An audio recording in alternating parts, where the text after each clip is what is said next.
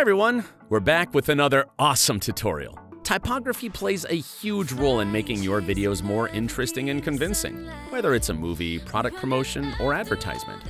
Today, we'll teach you how to create this type of curved typography in Filmora using the new Curved Text feature. Keep watching.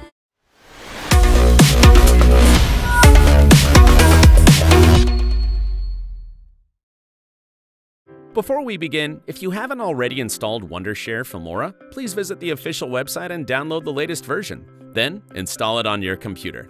Also, remember to subscribe to our channel and hit the bell icon so you never miss any of our upcoming videos. First, go to the Track Manager and add 12 video tracks to have enough tracks to work on this typography.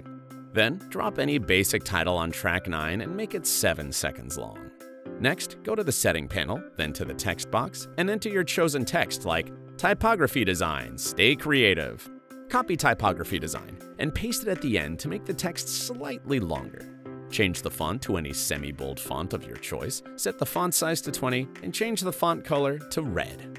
Scroll down to the Shape option, select the first preset, and change the strength to 360 degrees. Then adjust the scale to around 47 and give it a bit of a rotation. Duplicate the title on 7th track. Then change the font to any bold font, adjust the text size to 56, and change the color to white or any other color. After that, decrease the scale to fit it inside the first curved text and give it a rotation. You can choose any rotation value. Then duplicate it again on the 5th track. Change font to any other font. You can choose Impact Font. Increase text size to 100 and remove the last two words Typography Design from the text.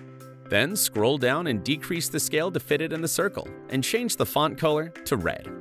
Duplicate the title again on 3rd, adjust the scale, and use a different rotation value. Then change the font color to white. Then duplicate it again on track 1, change the font, and then scroll down and decrease the scale.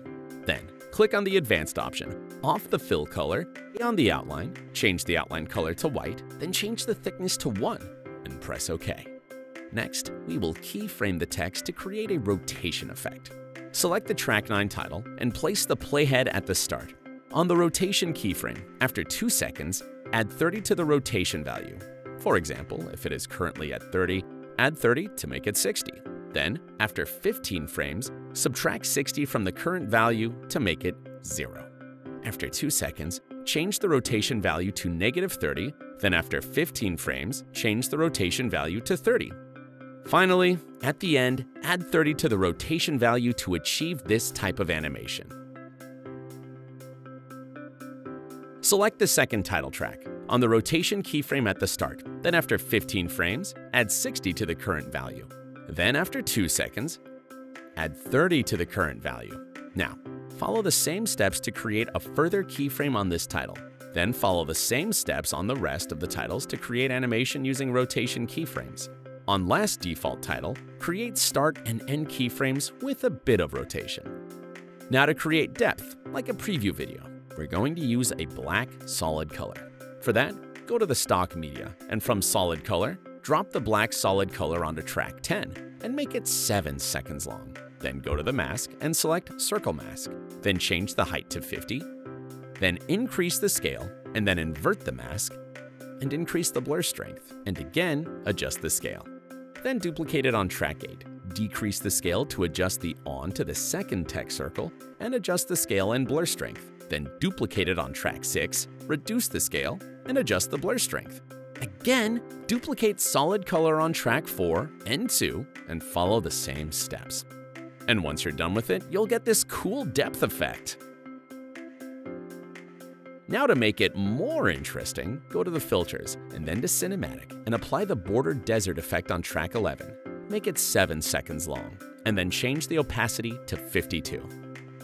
Then scroll down and apply a blue bear filter on track 12 and make it 7 seconds long and change the opacity to 72. Finally, apply the adjustment layer and then go to the color and adjust the temperature, vibrance, saturation, exposure, brightness, contrast, and white. And once you render your project, you will get this awesome curved typography animation. What are you waiting for? Download or update your Filmora version from the link in the description.